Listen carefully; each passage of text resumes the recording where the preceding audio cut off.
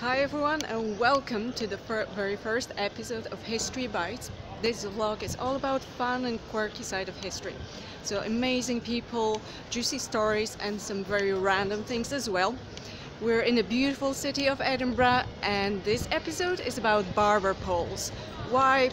Call me a geek, but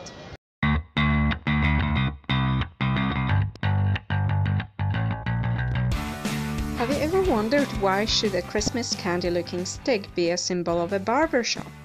It all becomes clearer once you take a look into history of the old trades of barber surgeons. Back in the days before the advancement of medicine, a barber surgeon was someone who'd not only shave you or cut your hair, but also perform minor operations involving spillage of blood, such as removing your tooth, or most importantly, phlebotomy, otherwise known as an ancient art of bloodletting, which dates back to Egyptians 1000 BC. Phlebotomy was a treatment for every ailment, according to the belief that the disease left your body with blood. So if you had a problem, you'd go to the barber's, sit on a chair holding to a pole, while your physician would skillfully cut you, letting the blood drip down into a brass dish.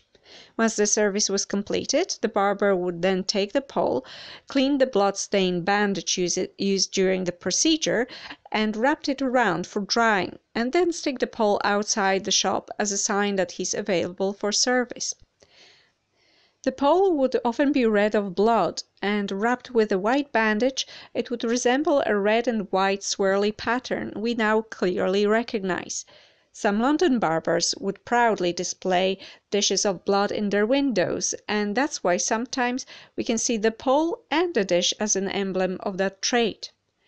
The surgeon and barber trades, after many years of disputes and court cases, were officially separated in the UK by an Act of Parliament in 1745. And by the way, the word barber comes from Latin barba, meaning beard.